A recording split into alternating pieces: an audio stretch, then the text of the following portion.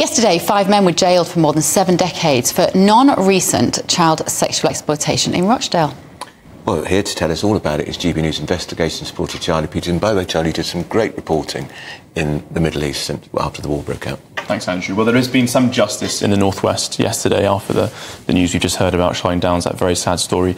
We do have news about 5 men being jailed for non-recent sexual assault charges and indeed charges regarding rape as well. Their surnames are 2 men by the name of Ghani, Hussein, Kazmi and a man called Rhodes from Blackpool.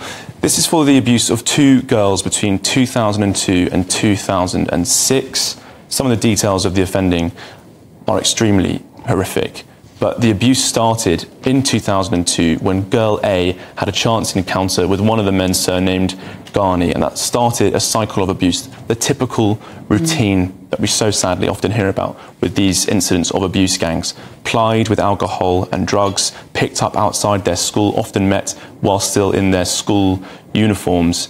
And this incident was only reported to police in 2015 when this girl A, told on a parenting course, detailed how she had been raped and abused by these men well over a decade before.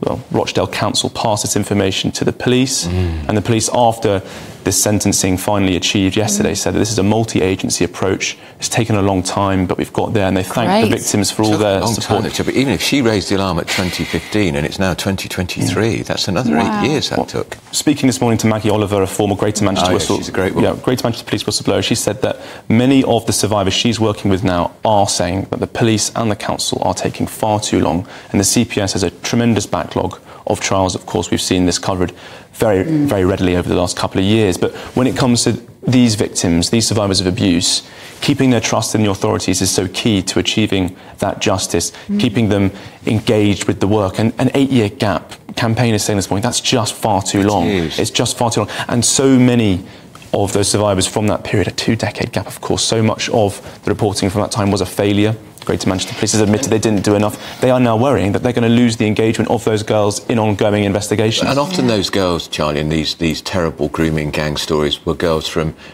difficult backgrounds, maybe broken chaotic homes, family life, perhaps in care, vulnerable. And you sort of think perhaps the authorities just didn't care quite as much. Classism is clearly an element of the failure for the reporting from 2 decades ago. There's no doubt about that. In many of the cases across the country, up to 50 different towns where we've seen cases of child abuse rings occurring in this style, it's clear that a classist element was there. And you say the victim was on a parenting course, so she's now presumably was a new mother in 2015 when she made the statements of what's happened. Well, so many of these victims are young women with their own families and their own lives, and I've met many of them over the last year investigating this work with GB News, and many of them say, you know, they fear that the situation they went through in the early noughties and some in the 90s, there hasn't been a sufficient improvement, and they're now raising their own children in Very briefly, Charlie, there was also the race element too, about the authorities not wanting, because often the gangs were from an ethnic background.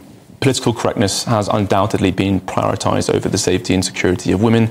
This is an ongoing testimony made by victims, and indeed many experts in the field support that view as well. And it appears to be the case that much of what happened in Rochdale, particularly with the failures in the early noughties to look into this investigation, was driven by a preference to look the other way if abusers were of a British-Pakistani background. It was British-Pakistani, wasn't it? Yeah. Thanks, Charlie.